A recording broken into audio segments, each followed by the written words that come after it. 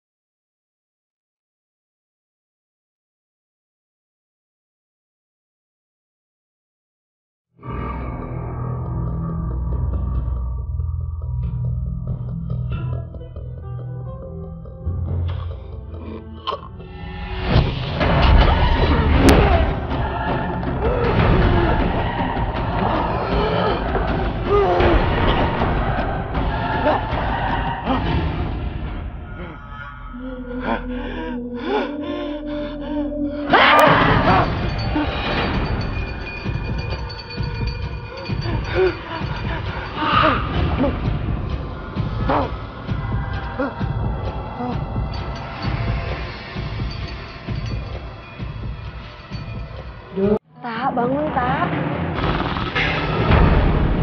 Itu nih, permintaan gue cuma satu. Doni dihukum seberat-beratnya. Atau arwah gue akan gentayangan setiap hari. Awas aja kalau sampai ibu cerita kepada siapapun tentang masalahku, aku akan gelap mata sama ibu. Lu udah ngebunuh cewek yang udah lu hamilin karena lu kagak mau bertanggung jawab. Aja kalau ngomong hati-hati. Gak usah fitnah-fitnah. Udah. Jangan bicara kamu, udah. Jangan bicara. Masih ikut campur lu, di orang. Apa?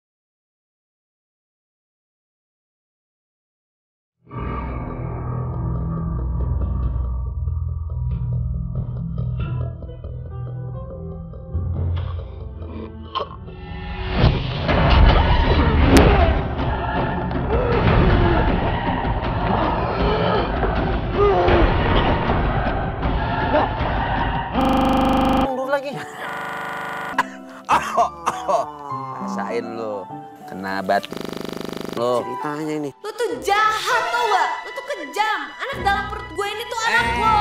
Ini. Ya, ini nih. Lu takut kalah sama gua apa? Gue bukannya curang. Tapi lu denger gak barusan? Ada suara cewek marah-marah. Lu tuh jahat. Lu tuh kejam. Anak dalam perut gue tuh anak lo. Itu bukan siapa-siapa. Itu orang berantem. Tadi gimana, Bis? Soalnya deket banget suaranya. Kayak toa. Nggak mungkin. Mil. Hah? Tuh. Siapa yang tengkurap ya? Iya. Kok tahu ada di sini? Itu lo! Lo usah ganggu gua! Gua pengen tenang! Kenapa gua diginiin terus sih? Ya. Astagfirullahaladzim, Doni, ini ibu. Sebut. Kamu ngapain bawa bucin seperti itu? Ibu ngapain sih, Bu, bikin aku kaget aja? Tadi aku lihat tikus. Terus tikusnya masuk, sekarang udah pergi lagi. Nggak tahu lah. Sampai aku. Yaudah. Sekarang kamu lanjut tidur lagi ya. Nanti pas sahur ibu bangunin kamu. Ibu apaan sih? Aku nggak puasa kok. Males aku. Astagfirullahaladzim, Doni. Kamu kapan sih mau puasa? Puasa Ramadan itu wajib hukumnya bagi umat muslim yang sudah balik dan dewasa seperti kamu ini, Nak. Ibu klasik tau nggak? Klasik. Mau puasa apa nggak itu niat. Terserah aku dong, Ibu nggak usah cerewet. Ngapain juga puasa selama 30 hari, Bu, tapi hidup kita tuh kayak gini-gini terus. Nyatanya Ibu juga nggak bisa kan bayar cicilan ini itu. Nyatanya juga gini-gini aja. Doni. Puasa itu lillahi ta'ala. Jangan kayak kamu mengharapkan imbalan duniawi saja. Aku tahu, Bu. Tapi Ibu ini klasik banget, tahu nggak? Itu cuma alasan-alasan Ibu. Coba lihat diri Ibu sendiri. Ibu ustadzah. Dibayar sukarela, Bu. Lihat nih, lihat. Mukena Ibu aja udah lusuh. Udah jelek. Buang aja, Bu. Nggak usah dipakai. Beli yang baru. Mukena ini pemberian almarhum bapakmu, Don. Ini kenangan terakhir buat ibu. Dan ibu berjanji pada diri ibu sendiri akan menggunakan mukena ini sampai akhir hayat ibu. Aku nggak mau denger, Bu. Itu kan alasan Ibu aja.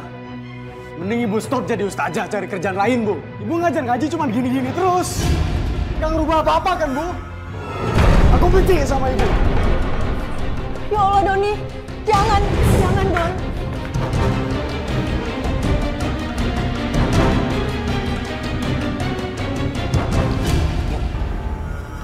Pelan-pelan, kita bangunan dia. Lagi perempuannya cakep. Bentar, Bis. Nah, iya ya, perempuan. Tapi masih hidup apa mati itu, Bis? Hah? Orang mana tahu gua. Coba lu tanyain, masih hidup apa mati? Dua ya, tapi jangan diri. Yaudah. Yuk. Orang ada. Dia pergi. Iya. Ya udah. Kalau kagak ada itu dia. Tahu kemana? Doang kali, Bis. Cepet dia kalau gitu. Berarti dia tahu kali kita ada. Maka dia kabur. Bisa begitu sih, Bis? Ya bisa aja. Lu berisik. Bisa gimana sih? Kursiuman dia. Wah, gue yakin tuh. Cakep orangnya.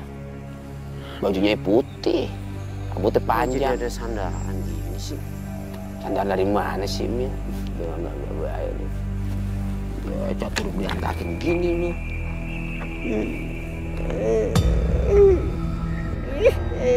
Apa, Min? Putih! Lu kemana? Main ngacir buaya lu. Dasar lu.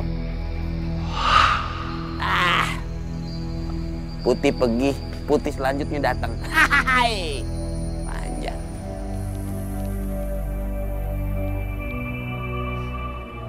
Mak.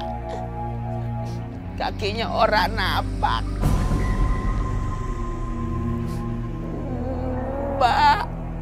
Mbak Tetan ya? Ya, dia nganggut, berarti beneran.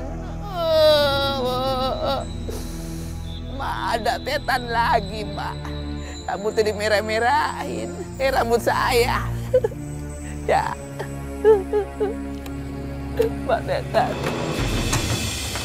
Elah. Mukena jadi sayang. Anak sendiri dicuekin. Lama-lama gue bakar juga tuh Mukena. Kesel gue punya nyokap ke dia. Apaan sih? Doni.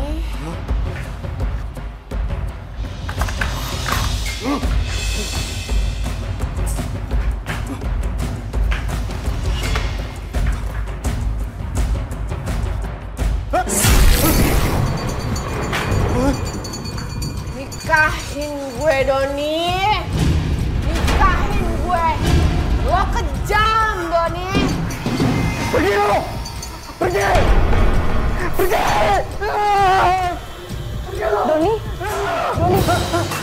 kamu kenapa nak? Tadi ibu dengar suara kamu kenceng banget dari luar. Kamu kenapa nak? Ibu ngapain di sini? Ini bukan urusan ibu. Mending ibu keluar. Keluar, Bu! Bu keluar!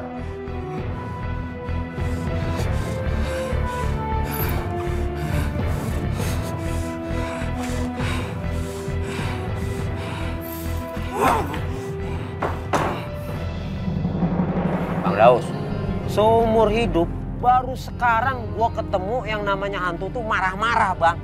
Biasanya kan sebelum-sebelumnya ya, Bis ya, tuh hantu paling nangis, ketawa-ketawa, teriak minta tolong. Ini malah marah-marah ya, Bis ya? Iya, ini mah beda banget, Bang. Kayak abis berantem sama pacarnya. Atau enggak, sama lakinya kali.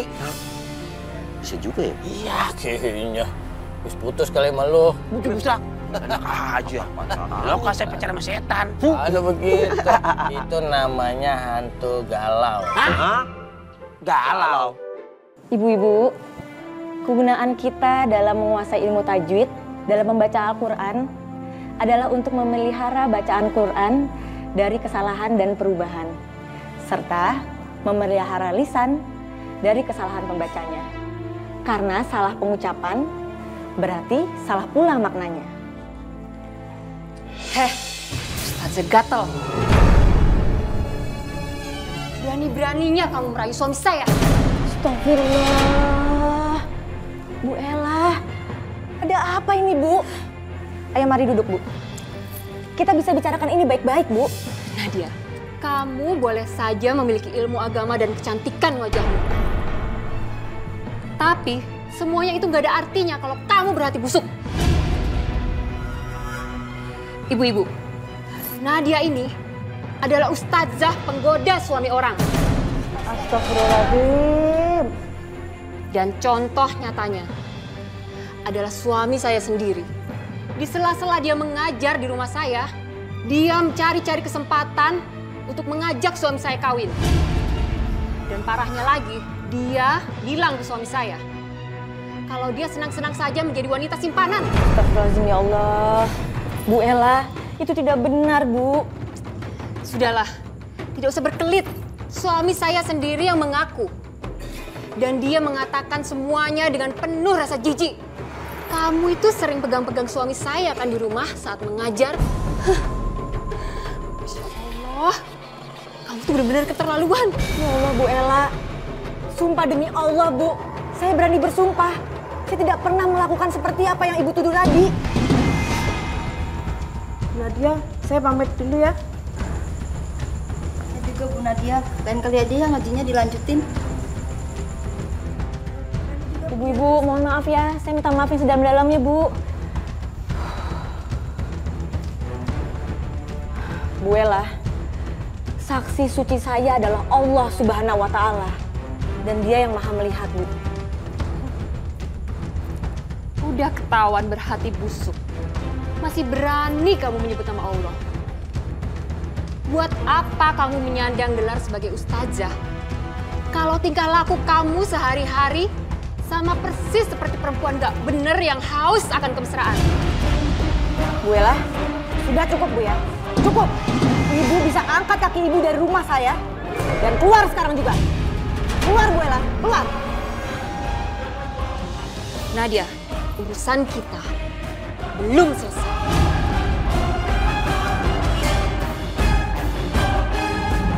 Nah, jadi kalau hantu marah-marah itu lebih bahaya. Oh, marah-marah? Kalau yang lain mah nggak masalah itu. Itu mah nggak bakal ditakutin juga. Itu bahaya gimana itu, Bang? Buset, ini hantu marah-marah makan kuping.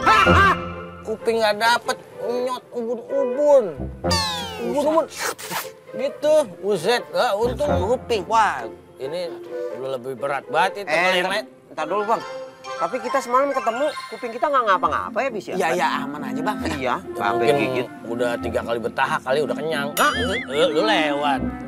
Kalau masih lapar mah disikat juga lu. Bisa bener itu, Mil. Tapi Bang, cari gimana? Takutnya gue ntar malam ketemu sama tuh hantu, ya kan? Wah. Assalamualaikum ibu-ibu. Waalaikumsalam. Mama Adam tahu nggak? Tahu apa? Belum juga dikasih tahu. Itu Bu Nadia, ustazah yang belum lama tinggal di kampung kita, ternyata suka gangguin suami orang. Astagfirullahaladzim.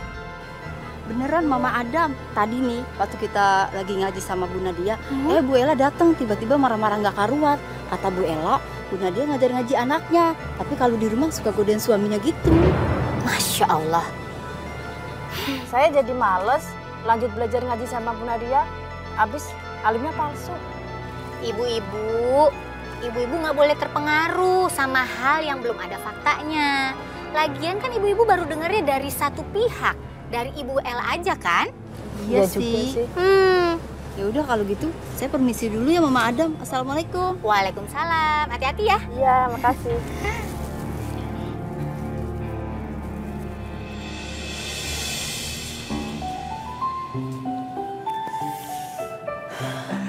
Assalamualaikum, Neng.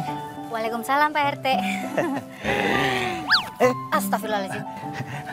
Saking fokusnya sampai nggak masuk tangan ke celana. Iya, Pak RT. Wow. Kenapa, Pak RT? Kamu tuh, Neng, kalau diperhatiin selama bulan puasa ini, wajah kamu tuh cerah banget. Alhamdulillah, makasih Pak RT. Kamu dari pasar ya? Iya, biasa Pak RT. Yaudah sini, saya bantu bawain ya. Nggak usah lah Pak RT, ngerepotin. Hitung-hitung ya, biar dapat amal di bulan puasa ini. Ya udah terserah, yang penting Pak RT nggak merasa direpotkan ya. Tentu tidak. Ya udah, yuk pulang. Ayo Pak.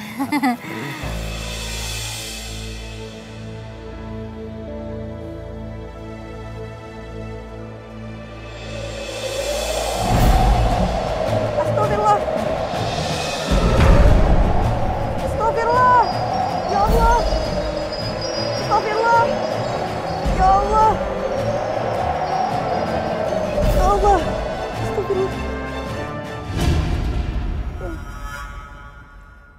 Doni, nikahi aku. Doni, nikahi aku, Don. Siapa kamu? Siapa? Siapa kamu?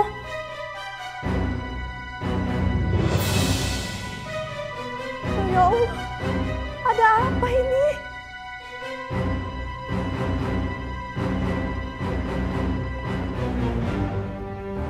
Santi?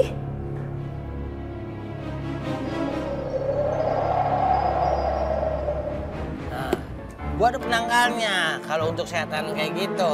Apa tuh, Bang? Nih, jadi kalau lu ketemu, lu kasih duit gocap. Hah? Kasih duit? Lah iya kasih duit 50.000. Lah ilokan, Bang. Setan kasih duit. Wow, setan bisa jajan apa dia? Begul. Buset buluk. Orang aja nih kalau misalnya lagi marah-marah begitu dikasih duit masih diem. Lu nggak percaya? Emang begitu ceritanya. Nah, kalau begitu kan enak. Nah, ya. Bener juga tuh, Mil.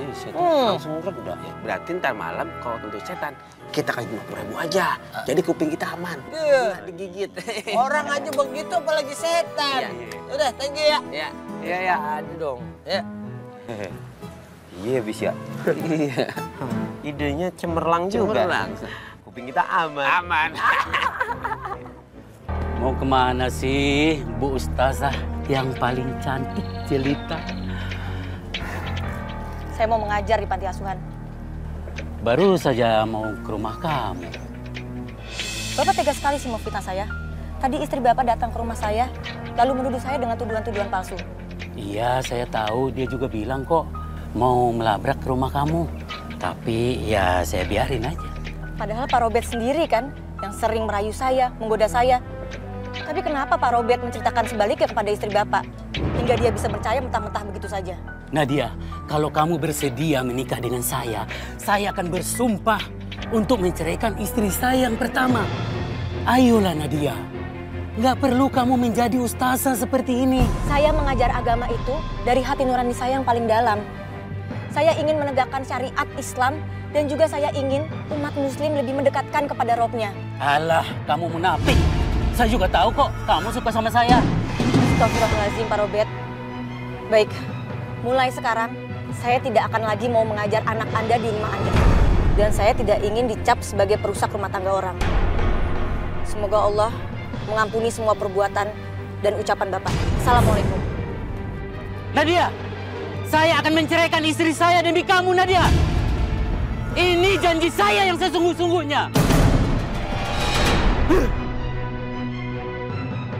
Singkirkan ustadzah itu selama-lamanya.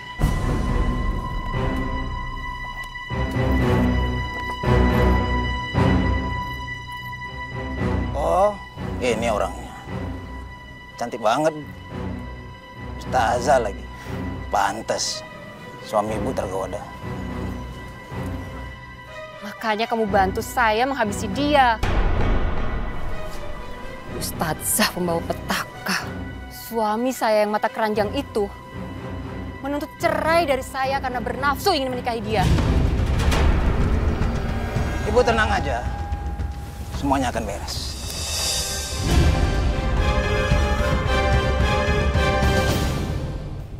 Doni, Ibu mau ngomong serius sama kamu. Apaan sih, Bu? Aku lagi malas dengar Ibu ceramah. Aku nggak mau lagi udah mau ngomongin. Aku lagi capek, bentar aja nih ngomongin. Ini serius, Doni. Kamu kenal dengan seorang gadis yang bernama Santi? Ibu tahu dari mana nama itu? Gini, tadi siang sebelum Ibu mengajar, ada peristiwa yang sangat aneh. Tiba-tiba Ibu mendengar suara perempuan dan dia bilang, "Doni, nikahi aku." Dan terus daun-daun kering masuk ke kamar dan entah mengapa membentuk susunan nama Santi.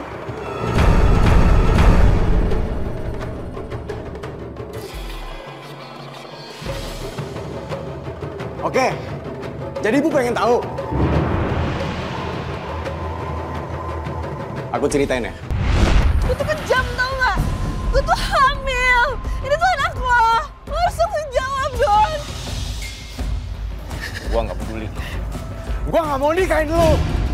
Lo harus nikahin gue secepatnya. Janinnya itu masih 2 minggu. Belum kelihatan gede, Don. Lo harus tanggung jawab. Santi! Diem. Lu kira nikah itu gampang? Hah? Lu cari laki-laki yang mau nikahin lu. Gue ikhlas. Gue rela. Lo harus tanggung jawab, Don. Lo harus tanggung jawab. Gue udah tahu ini anak lo. Sini gak? Lo harus tanggung jawab. Gak usah lebay. Dengerin. Gua nggak mau nikahin lu. Paham lu?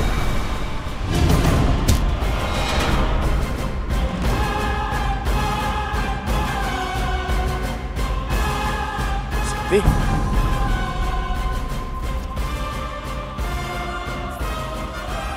Hei.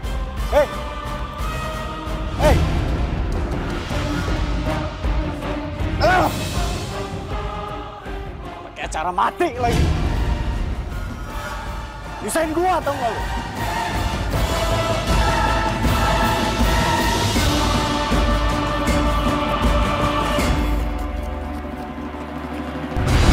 Astagfirullahaladzim, Doni. Ibu benar-benar nggak nyangka, Doni. Kok bisa sih, Nak? Bu, Ibu kan pengen tahu yang sesungguhnya. Aku cerita semuanya ke Ibu kok. Terus bagaimana dengan mayatnya? Aku buang ke jalan. Astagfirullahaladzim, Doni. Ya iyalah Bu, aku buang. Masa aku taruh di kantor polisi? Emang Ibu mau lihat aku di penjara? Enggak kan? Tapi Doni, kamu harus bertanggung jawab. Bu, ngapain Ibu yang pusing sih? Teman-teman aku juga ngabarin. Mayatnya udah diketemuin tadi pagi dan udah langsung dikubur. Jadi Ibu nyantai aja, nggak usah pusing.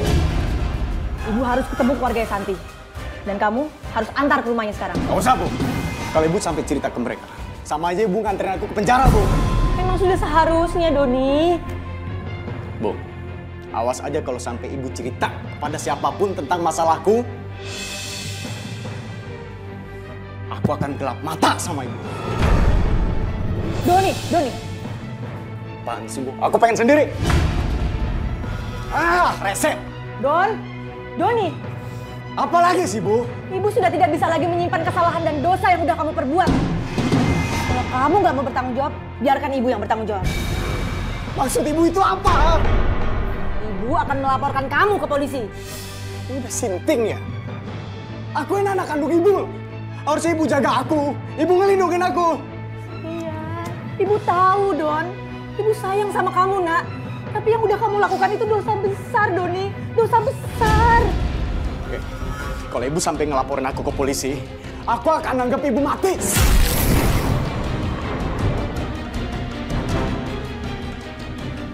Ini lagi Mukena. Doni, mau kemana? Mau dikemanain ke Mukena Ibu? Ibu mau pergi terawih ke masjid, Don. Doni, kembalikan Mukena Ibu, Doni. Ibu mau pergi terawih ke masjid, Doni. Astagfirullahaladzim, Doni.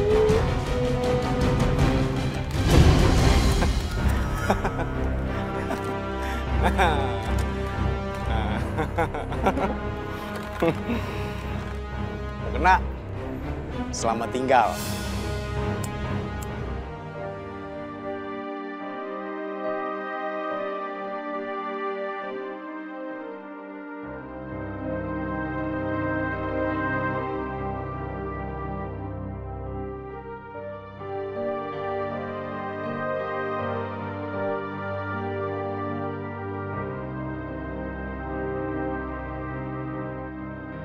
Ya Allah, kain kafan ini aku beli untuk persiapan menghadap Ilahi jika kelak Engkau memanggilku. Tapi aku juga nggak mau ketinggalan ibadah taraweh di bulan suci Ramadan ini, ya Allah.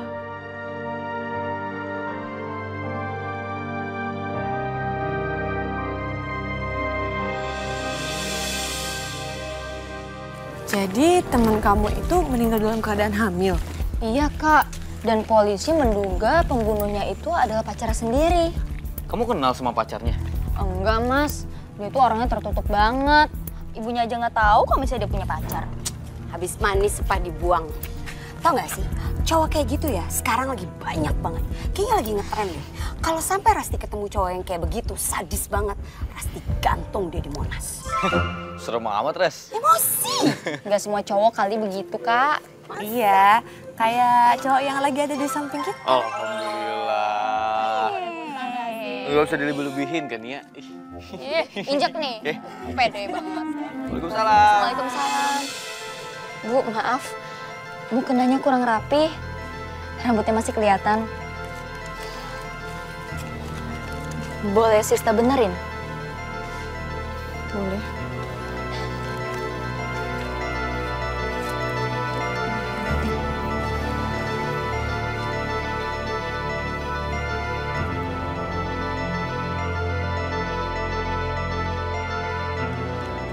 Bu, mukenanya terbuat dari kain kafan ya? Iya benar, Sista. Mukena ini dadakan saya buat dari kain kafan. Dan sangat mendesak sekali. Karena saya takut ketinggalan sholat tarawih. Mukena yang biasa dipakai Bu Nadia mana? Di bawah sama Doni. Maaf, saya duluan ya. Assalamualaikum. Waalaikumsalam. Waalaikumsalam.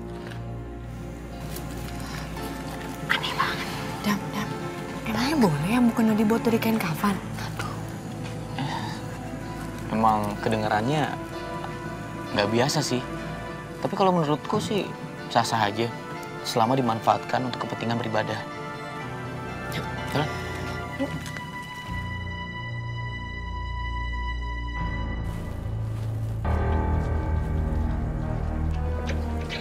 Kamu Nadia? Iya, betul. Ada yang perlu dibantu, Mas? Ada pesan untuk kamu. Pesan apa ya, Mas? Temennya mungkin.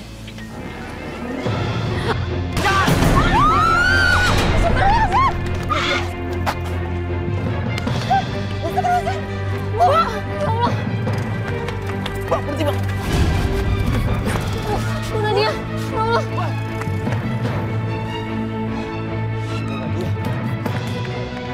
Mas, mendingan sekarang Mas, cepetan ambil mobil ambulans Mas, buruan. Udah dia, bertahan ya Bu. Tidak usah Adam. Tapi Bu harus dibawa ke rumah sakit biar ditanganin medis Bu. Iya. Udah dia. Ibu. Bu. La ilaha illallah.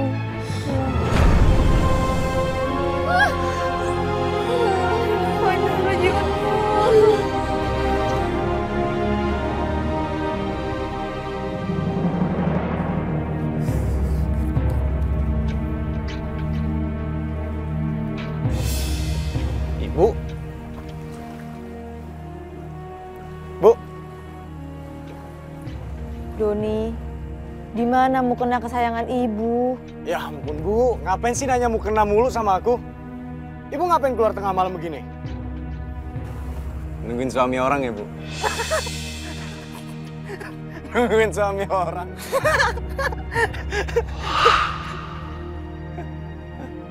Bu, mana nyokap gue sih?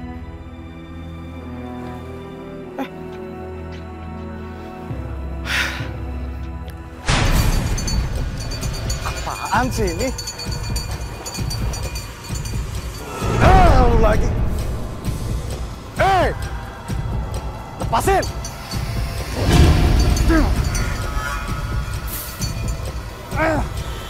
Lepasin! Toprak! Lepasin gak?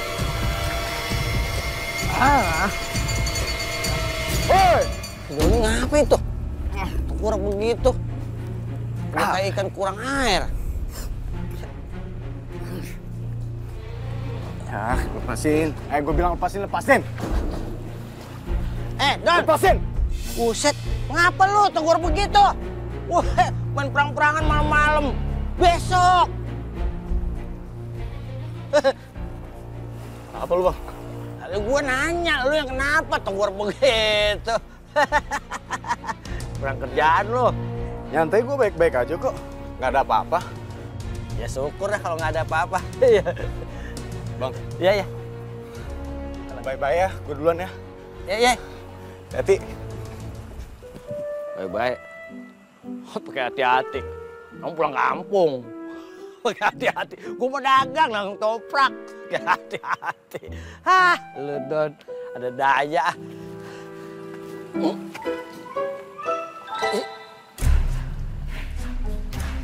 Kenapa kaki gue tiba-tiba kagak bisa digerakin ya? Buset, berat banget ini. Berat begini.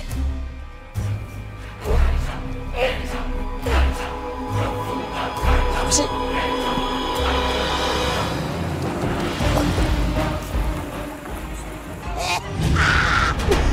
Yesterday! Oke! Temu lagi. Sedih dagang di kampung ini. Nggak ada gitu bidadari kayak nyangkutin medi lagi. Waduh. Assalamualaikum. Waalaikumsalam.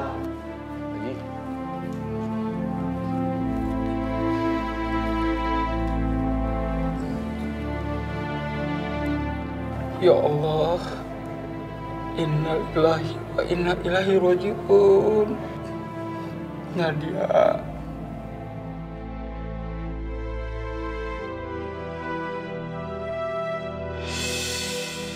Subhanallah. Cantik banget ya. Mukanya bersinar gitu. Iya. Ini tuh pasti karena semasa hidupnya almarhumah Ustadzah Nadya sering berbuat baik. Dan gue mau ngomong sama lo. Iya.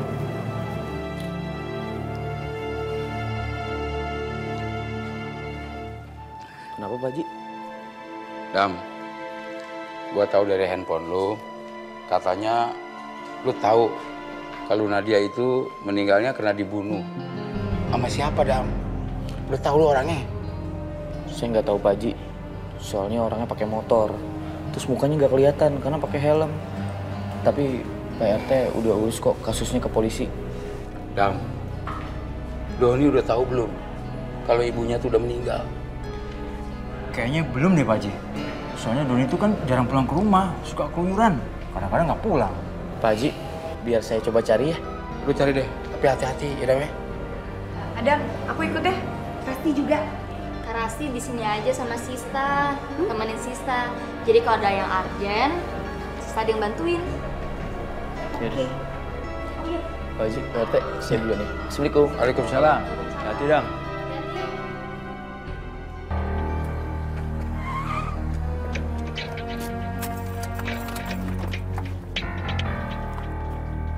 Don, kamu harus pulang sekarang. Kenapa? Lu nyuruh gue pulang? Bro, nyokap gue aja nggak pernah nyuruh-nyuruh gue. Lu ngapain nyuruh-nyuruh gue? Begini Don, ibu kamu meninggal. Mati? Astagfirullahaladzim. Masa sih mati? Don, ini serius. Ibu kamu meninggal. Di rumah kamu udah banyak orang yang melayat. Kamu tuh aneh banget sih. Ibunya meninggal malah ketawa-ketawa. Ngapain juga gue harus sedih? Ngapain gue harus ngerasa kehilangan kayak kalian? Nah, bro, mati ya udah mati aja. Don, yang meninggal ini ibu kamu. Dan asal kamu tahu, ibu kamu itu korban pembunuhan. Di mana hati kamu sebagai seorang anak? Bro, nyokap gue, hidup gue nggak peduli. Dan sakit jiwa ya tuh orang. Ya Allah. Udah kan ya, kita jalan aja, yuk. Sista, Adam udah nelpon belum? Belum nih Pak Haji. Allah, Adam nyari kemana ya? Sabar dulu Pak Haji, tenang.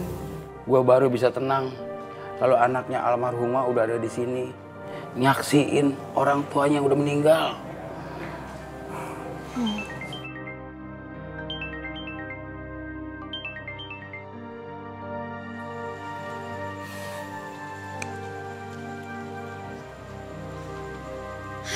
Mas Adam mana sih?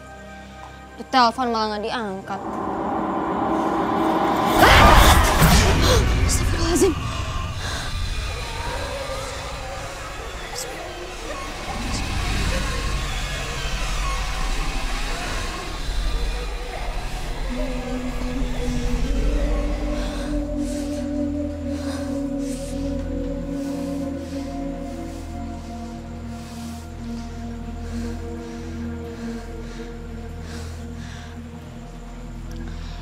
Kamu Santi?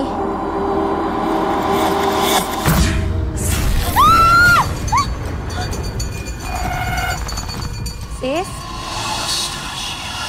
Astagfirullahaladzim. Sista. Sista. Ya ampun. Sista bangun, Sis. Ya ampun, kenapa sih, Sista? Sis. Sista. Sista bangun. Tak, bangun, Tak.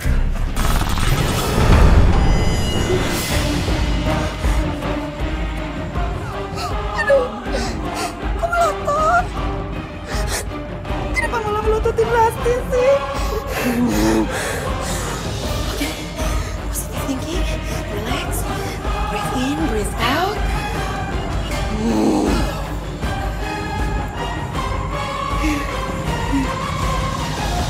Sis. Hah, cepat cari Doni. Cari Doni, mau diapain? Tapi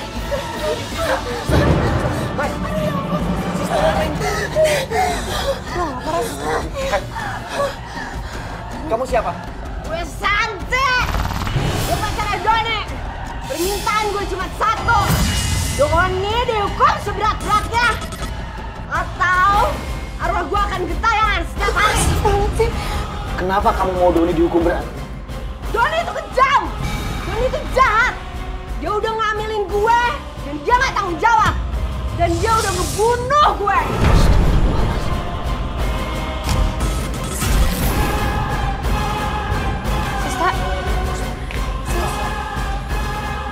Sista.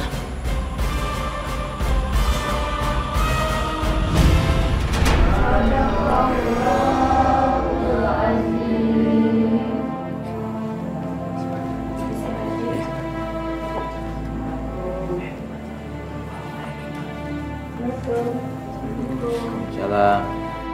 Waalaikumsalam. Dam, Doninya mana, Dam? Begini Pak Haji, saya udah ketemu sama Doni. Tapi sepertinya dia nggak peduli sama kepergian ibunya. Iya Pak Haji, Mas Doni malah ketawa-ketawa pas tahu ibunya meninggal. Astagfirullahaladzim. Doni. Bener-bener itu anak. Dari dulu sampai sekarang kagak pernah bisa diatur. Ngelawan mulu sama Nadya. Kalau sampai dia kagak sedih ngelihat orang tuanya meninggal, bener-bener kebangetan. Bisa dilaknat dia sama Allah anaknya begitu. Astagfirullahaladzim, sabar Pak Haji. Kita berharap aja supaya Doni berubah pikiran nantinya. Iya Dam, mudah-mudahan.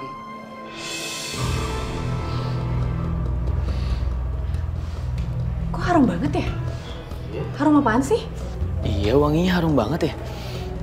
Iya Mas, harumnya segar. Kayaknya Rasti kebanyakan deh pakai parfum yang kemarin baru dibeli itu. Ini aroma harum yang ditimbulkan dari jenazah. Subhanallah. Subhanallah. Pak Haji, jenazahnya mau dimakamkan malam ini apa besok? Gini aja ya. Kalau sampai Doni besok pagi nggak ada, ini jenazah langsung aja kita mandiin, kita kapanin, kita sholatin, terus kita makamin. Nah, lu Dam sama Sista, lu pergi ke TPU. Lu urus nih buat pemakaman ini jenazah, ya? Baik Pak Haji.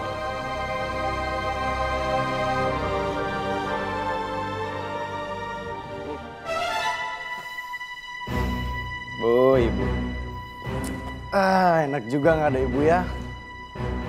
Asal Ibu tahu, punya Ibu seorang ustazah itu nggak Doni banget, Bu.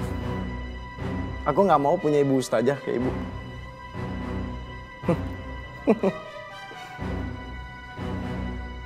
Udah Ibu tidur aja yang tenang. Istirahat. Nggak usah menghantu-hantui pikiran Doni lagi ya, Bu ya. Mama itu seharusnya mikir dulu sebelum bertindak. Tapi cuma itu satu-satunya jalan supaya Papa batal menikahi Nadya. Memangnya kalau dia sudah jadi mayat, Papa mau menikahi dia di alam kubur? Dengar ya, Ma. Saya nggak mau ikut campur urusan Mama. Mama tanggung sendiri risikonya. Habis kalau saya tidak melakukan itu, pasti Papa bakal benar-benar menikahi dia. Dan harta warisan harus dibagi dua, kan? Ma, anggap saja saya orangnya bejat. Tapi lebih bejat Mama. Berani menghilangkan nyawa orang lain.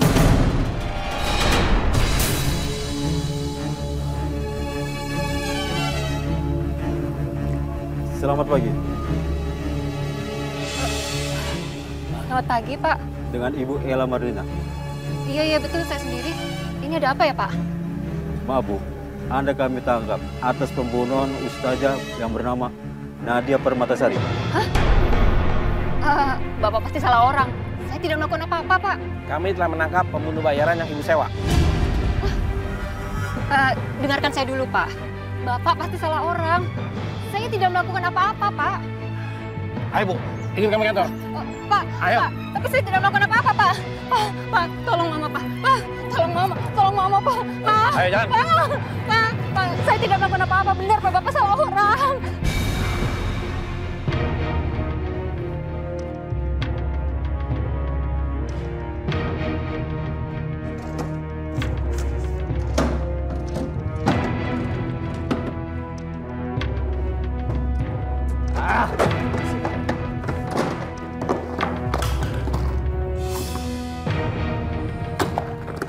Jadi begitu ceritanya Pak Haji.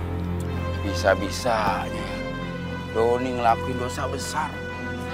Udah dihamilin, dibunuh juga anak orang. Allah ya Karim. Dan menurut ibunya Santi, sekarang polisi sedang menyelidiki kasus kematiannya Santi, Pak Haji. Dam, kalau benar-benar Doni pelakunya, cepet lu laporin ke polisi, ya? Assalamualaikum semuanya. Waalaikumsalam. Mas Adam, tadi saya lihat Doni pulang, Mas. Oke, jadi ke sana. Yuk. Iya, yuk.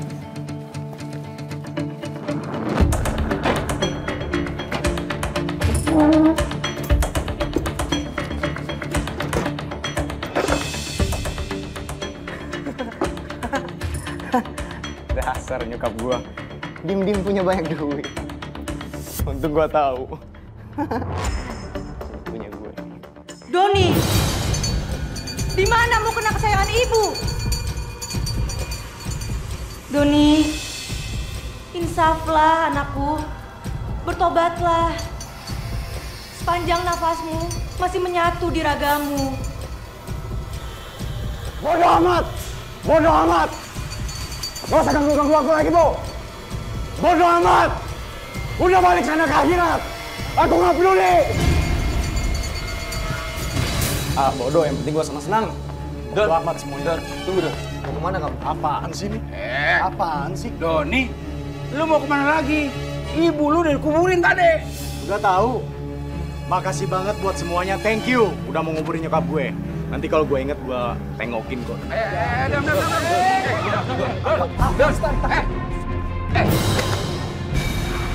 Gue udah tahu kasus lu.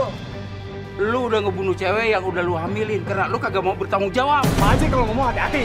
Gak usah fitnah-fitnah. Astagfirullahaladzim, udah. Jangan bicara kamu. Lu yang jangan bicara. Ikut campur lu. Apa? Kita kantor polisi ayo. Gue bukan pembunuh. Ayo, bawa. Lepasin. Saya yakin pribadinya Bu Nadya itu baik, bersih. Jadi nggak mungkin melakukan hal-hal yang dilarang sama agama, Pak RT.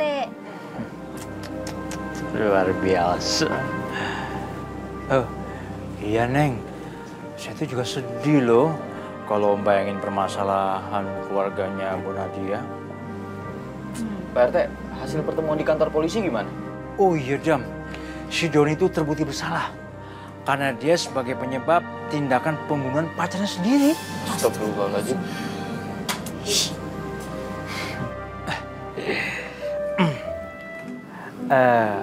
Neng, nanti kamu jadikan terawih? Insya Allah iya, Pak RT. Yes. Gimana kalau nanti saya... Astagfirullahaladzim. Lupa, lagi goreng ikan. Bentar, Pak RT, bentar. Ya Allah, Ma, awas hati-hati, Ma. Biar ada bantuin.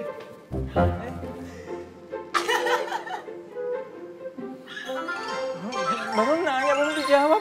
Udah mas, kabur aja. RT. Aku tanpamu bagaikan ambulans tanpa uyuh. Mel, lo denger kan? Apa kata tadi Pak RT ceritain ke kita? Kasian juga ya Bu Nadya. Udah meninggalnya dibunuh. Udah gitu anaknya si Doni ditangkap polisi. Gara-gara ngebunuh pacar yang udah hamil. Oh gitu ya? Iya. Pasti. Gimana mukena kesayanganku? Mil. Nih sering nih kita kayak begini nih. Iya. Suaranya dulu. Habis itu baru dah itunya. Hah? Itunya gimana maksud lo? Gua mau ngomong, kita datang. Oh, maksud lo hantunya kali ya? Gua bilang jangan ngomong. Bener sih pakai ngomong, nongol juga ada ya. Keceplosan, Miss. Ini kan Bu Nadya, Mil. Iya bener, Miss. Asli Bu Nadya. Iya. Bu Nadya jalan dulu ya. Iya, orang bisa ngomong. Assalamualaikum, Bu. Waalaikumsalam. Maju lu, Bu. Cari maju duluan. Ayo. Ayo, maju.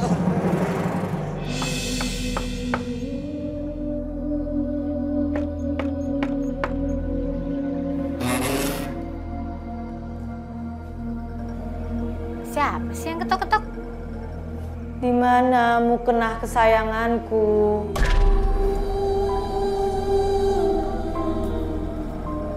Siapa yang ngomong mukena ya?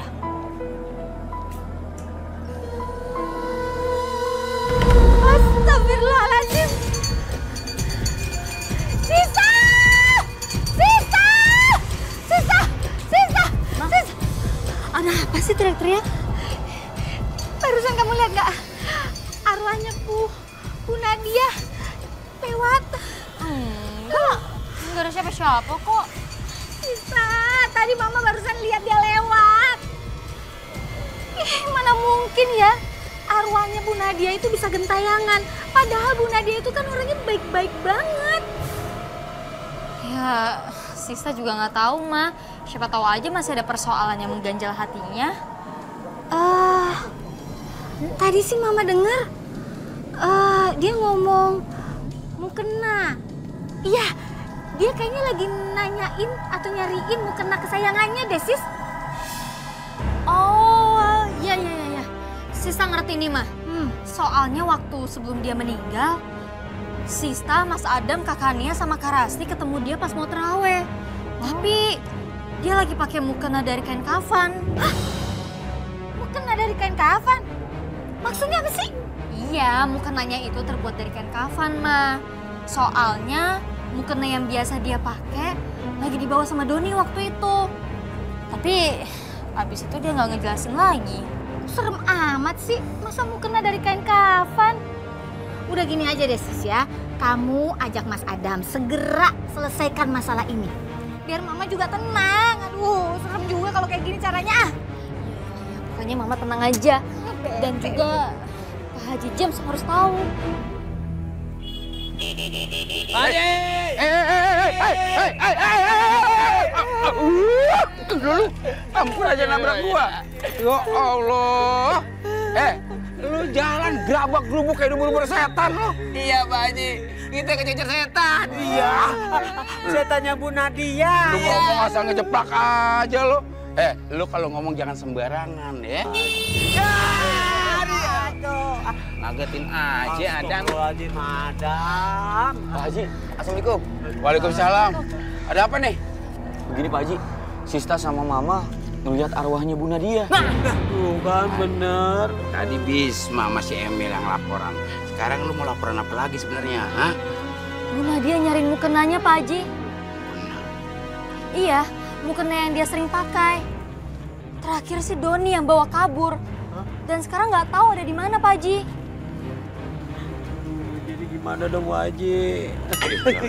Gue lagi mikir nih. Ya lama.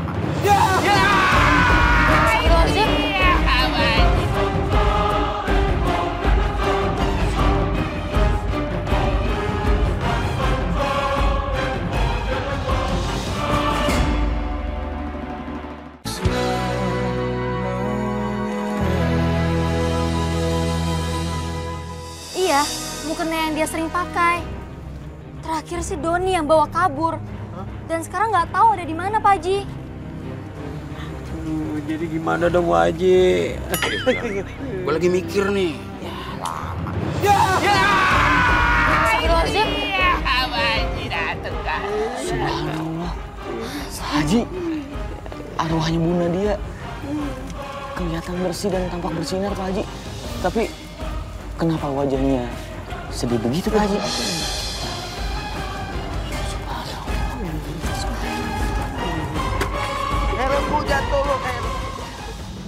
Nadya, kalau cuma mukena kesayangan lu yang lu cari, udah, lu ikhlasin aja semua barang kesayangan lu.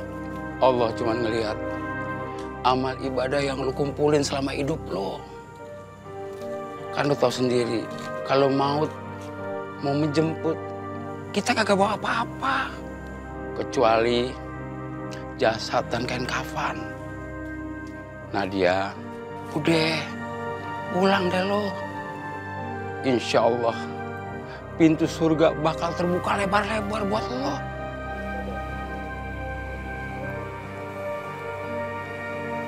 Alhamdulillah. Udah pergi, Pak Haji? Iya. Udah nggak ada. Iya. Alhamdulillah. Urusan udah selesai. Sekarang lo pada bubar deh. Bubar. Iya, Pak Haji. Makasih, Pak Haji. Makasih, Pak Haji. Pak Haji, saya pulang dulu ya. Assalamualaikum. Waalaikumsalam. Pak Haji mau ngojek nggak? Jangan injek kaki gua dong. Ya maaf, Pak Haji. Maaf. Nggak sengaja saya. Maaf, Pak Haji. Yuk, Assalamualaikum. Masya Allah. Udah beres aja urusan gua. Gua ditinggalin sendirian. Kan, Mayan. Alhamdulillah, Mil. Lega banget hati gua hari ini. Iya, sama bis. Jadi kita udah nggak diganggu sama tuh hantu. Iya. Orang ada yang marah-marah lagi. Bis, kayak ada suara. Tuh, pohon apaan tuh ya? Pohon pisang kayaknya ya? Oh, pohon pisang. Iya. Kayak orang. Bukan. Itu perasaan lu aja, lu jangan nangkutin dong. Baru juga kelarin masalah hantu. Iya, itu pohon pisang. Tapi aneh pohon kayak begitu. Shh. Ini lagi, bis. Kok ada di situ? Tadi di belakang sono. Katanya sih, kalau kucek gini kita bisa konsentrasi nih. Ya kali, gue banyak beleknya kali. Ya, kita lihat sekali lagi. 1, 2, 3. Ya! Ya! Dipindah ke situ. Tadi di situ. Kenapa di situ?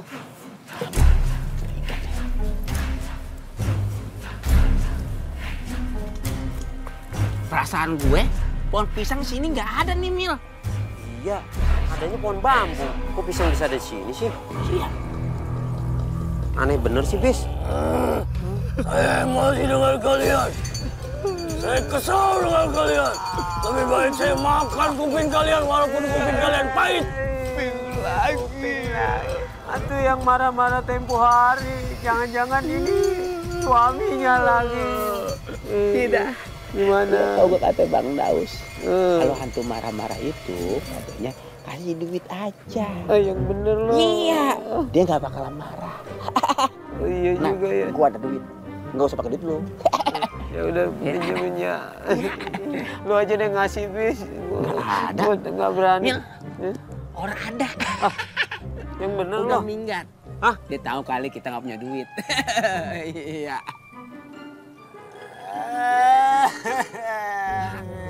Apa? Ibunya ada di belakang. Mana?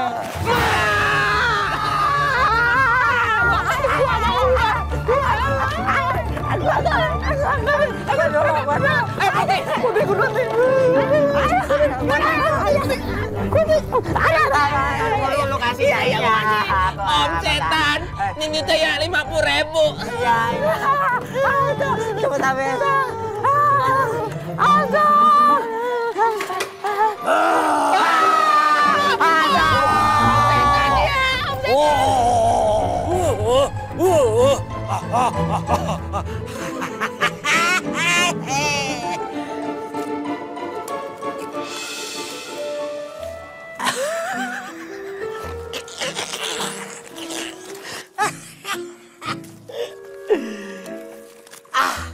Gak sia-sia gua jadi kayak ikan pepes peda.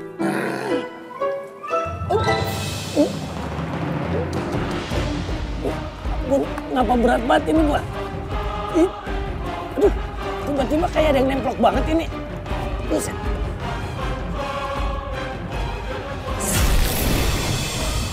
Kok ada rambut? Rambut apa nih?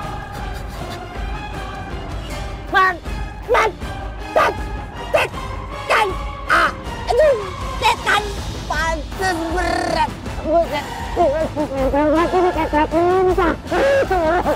Dia merotot aja. Tolong. Ampun. Aduh.